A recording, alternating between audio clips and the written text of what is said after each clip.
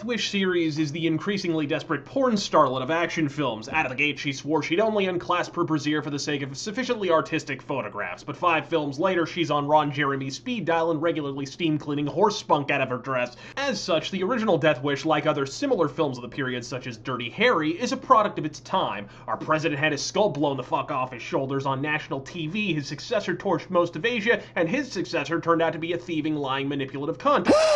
Or in colloquial parlance, a politician. The streets ran to overflowing with disaffected youth turning to crime and delinquency to pay the rent, and the police seemed more interested in seizing your defensive firearms and collecting traffic fines than preventing the omnipresent violence. Where the hell were you guys? Giving out parking tickets? But enough about modern-day Detroit, because America was really fucked up in 1974, too, and the only solution, as it inevitably is, was Charles motherfucking Bronson.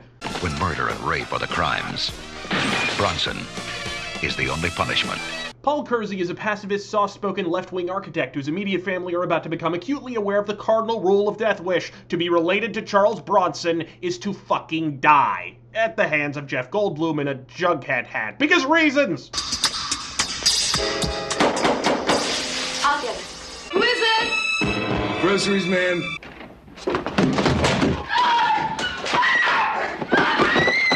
Goddamn rich cunt!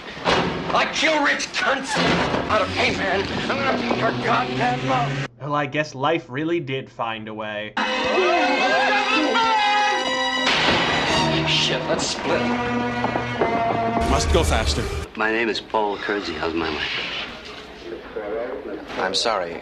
She died a few minutes ago, Mr. Kersey. With his wife murdered, his daughter catatonic, and the blood-caked rivulets of his idyllic upper-middle-class suburban existence lying in tatters at his feet, he pulls himself up by his mustache. Yes, slowly but surely, mild-mannered Paul Kersey gives way to Charles fucking Bronson. If the police don't defend us, maybe we ought to do it ourselves. We're not pioneers anymore, Dad. What are we, Jack? What do you mean? I mean, if we're not pioneers, what have we become?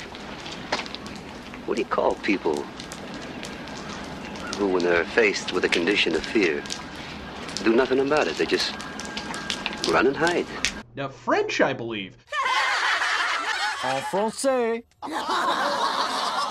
But where is a Bronson made? From whence does his spindly hipster mustache defiantly refuse to connect? And more to the point, where does this buff, middle-aged bastard learn how to blow a bitch's face clean off? Well, I'm going to give you a vacation.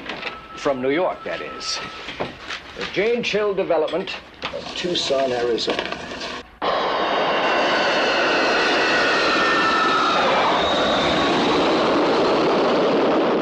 That's right, asshole. Arizona gave you fucking Death Wish, and we take our payment in blowjobs. Remember to cup the balls, ladies. Of course, upon touching down, Bronson and the home viewing audience quickly learned that Tucson, Arizona has inexplicably relocated to borderline offensive regional stereotypes USA.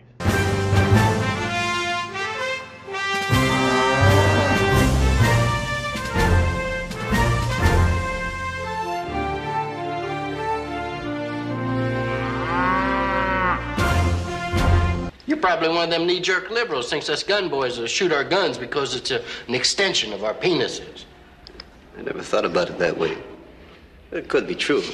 Ooh, dirty Perky, shark, back, flat, and Borton, Philip, Bunker, Burton, Perkaluma, Burton, Durton, Boston, Martin, and Adam. I suppose that explains why Tommy Lee's personal defense weapon is a fucking bazooka, but we can thank J.R. Ewing over here for at least setting Charlie straight on one fucking detail. Hell, a gun is just a tool.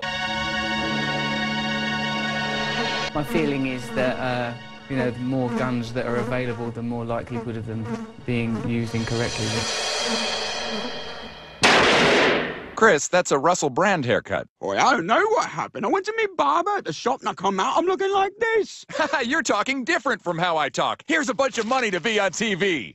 Upon returning to New York, Bronson mode is in full effect, which he immediately demonstrates on an ill-fated late-night jaunt by the Hudson. You got money, man?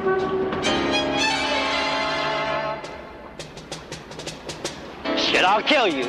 Give me your money or I'll bust you up. Wait, a mugger with a gun? But in New York, guns are outlawed. Well, now I've seen everything.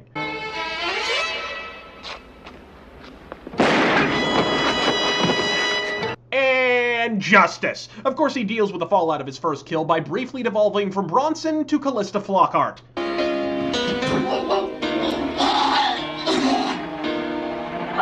From this point on, Bronson full-on turns into fucking Batman, not the pussy post-60s neutered Batman who pisses his little black panties if he so much as steps on a fucking roach, the hard-ass gun-toting 40s Batman, the detective in a Dracula cape who killed the shit out of commies. McBain to base, under attack by commie Nazis.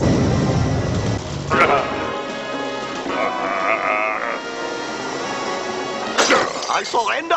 Not so fast. He soon stumbles on an old man having his head caved in by 3 random hoods, one of whom is a much younger but no less dapper Denzel Washington in his first filmic role, and introduces himself to the future Hollywood star as only Charles Bronson can.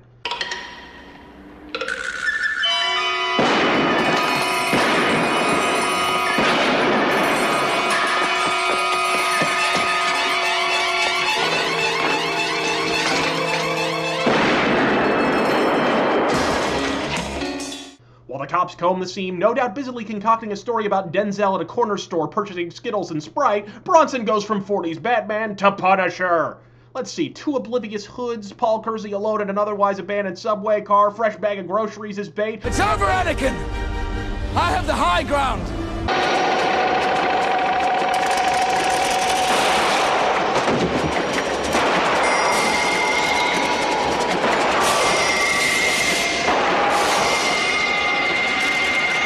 I'm sorry, what in the fuck did these chicklet brains think was gonna happen? As far as I'm concerned, if you willfully place yourself in a 5x20 metal box with a murderous mustache with a magnum, your ass legally belongs to Bronson. Oh, but he doesn't stop there. He's dealt with smackheads, he's curb stomped muggers, and even train robbers. And now it's time to single-handedly solve New York's prostitution problem.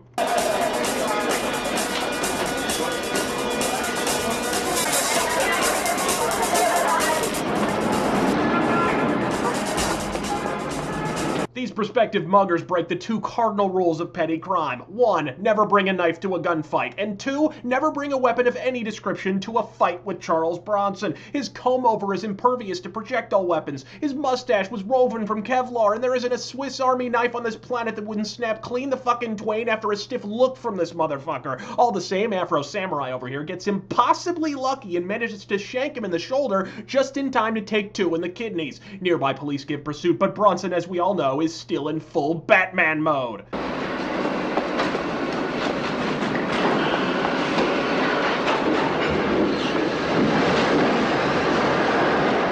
Recovering from his cat scratch, Kersey decides to take in the New York social scene, only to discover he's probably more famous than fucking Batman. I'll tell you one thing, the guy's a racist. You notice he kills more blacks than whites. Oh, for Pete's sake, Harry, more blacks are muggers than whites. What do you want us to do, increase the proportion of white muggers who will have racial equality among muggers? That's racist! Of course, by now, Detective Bacon Jowls is hot on Kersey's trail, but with crime down, he doesn't have the green light from Mayor de Blasé to actually arrest the motherfucker. Suppose this Paul Kersey is the vigilante. All right, let's say that. We don't want him. I'll try to scare him off, but that's as far as I'll go. That's right, Frank. Scare him off. Scare him off? Yeah, good fucking luck with all that, asshole. Is it even possible to startle Charles Bronson? This guy was making films well into his 80s because the Grim Reaper wouldn't even have a phone conversation with the motherfucker, and you think patting him down for guns and sending him spooky telegrams is gonna drive him screaming into the hills? New York's finest, Rageaholics. Mr. Kersey, you're under police surveillance. You're being watched.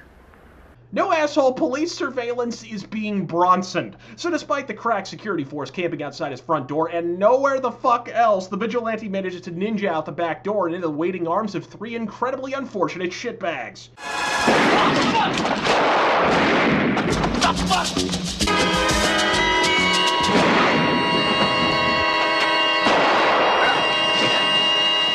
And apparently one of the muggers is goddamn Bullseye because he actually manages to hit the man.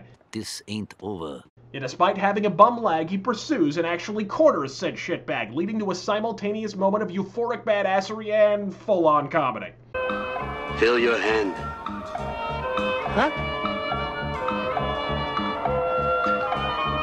Draw.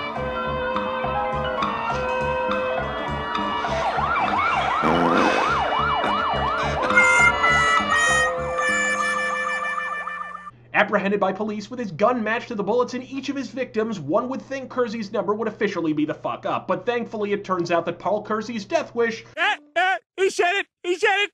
...was in fact a mild warning wish. We find it necessary to make you a proposition since you are not going to favor us by dying. You work for a company with lots of offices. Get a transfer to another city, and I'll drop this gun in the river. We want you to get out of New York permanently. Well, at least his death-wishing days are finally through. Or are they? Excuse me.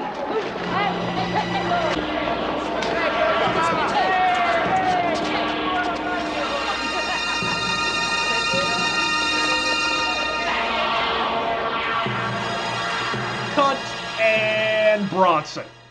The original Death Wish, beyond being far and away the best pure movie experience in the franchise, is also one of the most important films of the 1970s, and considering the caliber of film we were treated to in the 70s, that is saying goddamn plenty.